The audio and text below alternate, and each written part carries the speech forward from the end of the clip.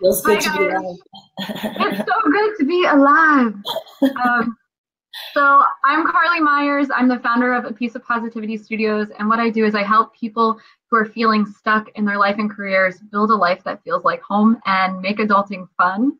And so today I've got a special guest on here. Naomi, you want to introduce yourself? Yeah, my name is Naomi Fisaha, also known as Nayo or Nao.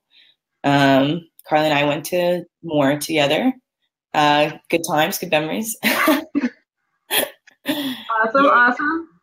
And where are you? What brings you to this Facebook Live with me right now? Well, it's definitely invited to chat a little bit about my experience with Carly and A-Pop Studios and the workshops, and I feel like honored. Feel pretty. Yay! Yeah. So when was it? Back in October, I ran into you at an event at Moore, Mm. and you were telling me you were like in your way, you were like put your arm around me, and you're like, I need to do something. I need to do something. And I just happened to have a workshop the next day, and I was like, get your ass there. Hey Jen, get your ass there, and you did. And Mhm. so you came to one of my Feeling Salty workshops, which is how to figure out what you want and have fun doing it. So why don't you kind of just tell us a little bit about, where you were at that Saturday before you came to the workshop?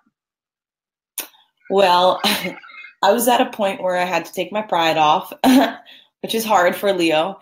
But yeah, I know I think I was feeling really, definitely just stagnant in um,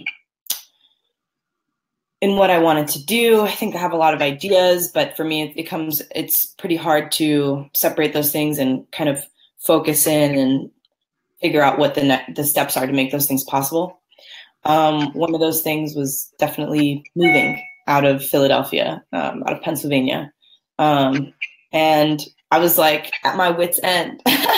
I was at my wit's end with myself. I was like, I need, this is time for me to reach out Shake it and off. try Yeah. something different. Yeah. Like, try a new approach. So you came at the perfect time. And I feel like it was definitely meant. Yeah.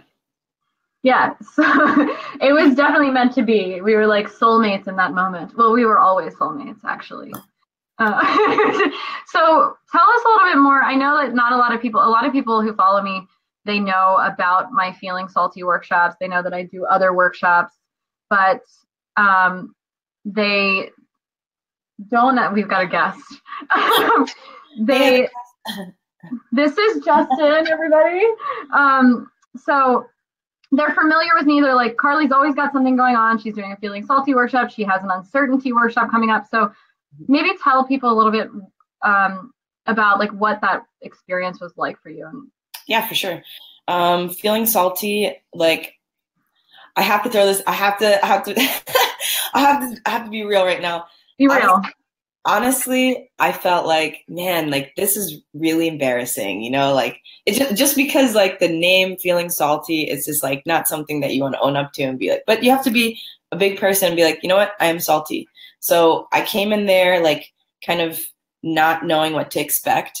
And I think the experience was really therapeutic. And I'm saying that I know that's like it's a word that's thrown around a lot, but I feel like it definitely fits in the situation just because um, we were actually communicating with each other on a very in a very vulnerable way, and I think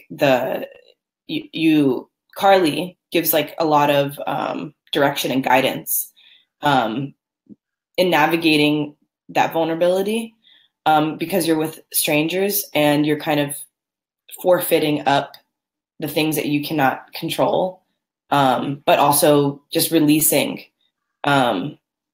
releasing that I felt like stagnancy and also playing with salt and also playing with salt. Uh, so, there's definitely like a bit of positive affirmation incorporated. And just like bonding with strangers, and all feeling like feeling like something was lifted that you came in with in the beginning, and at the end, you have direction. You're going somewhere. Yeah. Yeah. So like, what was the thing that you like went in unsure about and kind of left with a clear direction on? I came in thinking, well, first I had just too many things on my mind. So I was cluttered, and I feel like I came out with one thing to focus on, which was really important, and even like focused that into a step. How do I do that? I came out with a step, and I just kept following that step, because of the contract, the contract that I had, and I really don't like Trump, so I wasn't about to buy my. You should tell them. Tell them more about the contract. So yeah, sometimes I have. Oh no, there's a little bit of an echo now. Let me turn the volume down here. So sometimes in workshops, depending on the person, depending on the people who are there, I will have them sign a contract with themselves and with an accountability partner. So they get a reward if they do what they say they're going to do, and they get a punishment if they don't do what they say they're going to do. So tell us a little bit, at the risk of being, I don't know, something. Tell us a little bit more about what your contract is or was. So my contract was to dedicate 2 hours every day, which was difficult for me to just even create that structure. I know a lot of people are like, well, it's something I could do on my own, but I feel like everybody kind of has their weak points. So for me, it was like the structure and the discipline of applying to jobs in the place where I wanted to be for 2 hours every single day. So the contract was 2 to 4, no matter what you're doing, no matter where you are, behind has to be sitting down, and those fingers need to be typing, So it was like that. And I had an accountability partner that was like a full-blown adult. So I was like, whoa. and the punishment was that if I did not do those, if I did not adhere to that contract, I would have to spend all of my savings on Make America Great Again gear, which is not fly in any like way at all. Like the design of it, everything is just like not even cute. So I couldn't do it. I mean, regardless, like he sucks and his whole message sucks, but if the design was cool, I might have been like lazy, but no. Yeah, and so this was like the punishment that you created for yourself somehow, where you had to spend your entire savings on that, and then you had to sell them after you did it. So not only did you have to spend your entire savings, you had to endorse something that you didn't believe in.